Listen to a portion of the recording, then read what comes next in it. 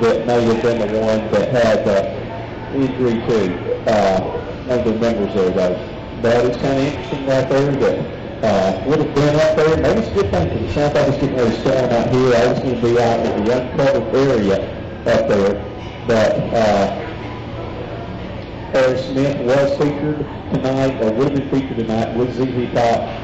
Could not make that one though. So I have been here to bring you the Coach's Corner Sports Talk Show. Brian Solo today. Alan Knight is in Atlanta. We'll be rejoining me next week though. But had a good show today though. We've had the opportunity of talking with new position, I guess I don't say director. I'm not sure which director was official title is, but Kevin Melton, who is taking over for Jason Gilmer, will be handling the high school sports section for the Herald Journal. We know that Kevin did a great job. Kevin's Hayes Hughes, been a reporter for a long time, again from the area, having played football for him and had the opportunity to coach him and Kevin for a long time. We've worked together on some projects.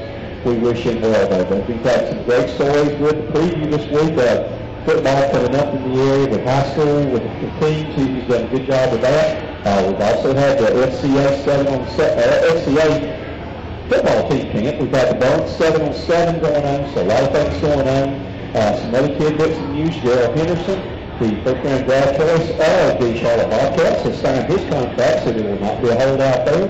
But he'll be in camp though. The Panthers will be coming to town here in the near future on August 2nd. The practice schedule, if you'd like to see that, go to Panthers.com. Also, there will be some things in the Bone Springs Today News magazine coming out. We'll have a story on that also. So a lot of things going on in the world of sports. The Braves, Hanson is on the mound tonight. Tommy Hanson will be trying to push his record to 5-0. He would have been 5-0 if the bullpen could hold the lead. It was last start though. The Braves are playing in Colorado tonight, and again he will try to push the record to 5-0. We already after a rough first time out, pitching is down to 2 in the 2s right now. So again, Braves may have found a future star right there though. So again, a lot of things going on. Busy summer right now though, but we're having a lot of fun here at Garfield's. Megan's off the hook this week that we were trying to let her come up with the 5 best movies ever made in sports and then the 5 worst ones. But maybe we'll let her think about that for another week. We didn't get a chance to get that in the day.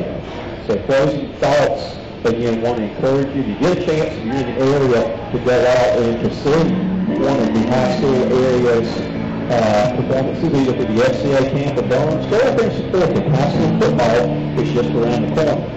We will be going to Birmingham week after next. Coach Tony and I will be taking the Coach's Corner show on the road, and we will be at the SEC Media Day to bring you all the coverage that we will be talking with all 12 SEC head coaches and the players, okay?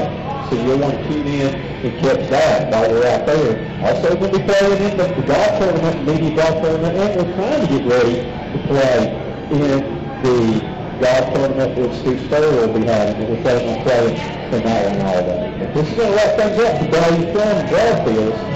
I want to encourage you to have a safe week and tune in next Thursday. Hopefully Alan Knight will be back with me next week. But till then, have a good week, everybody.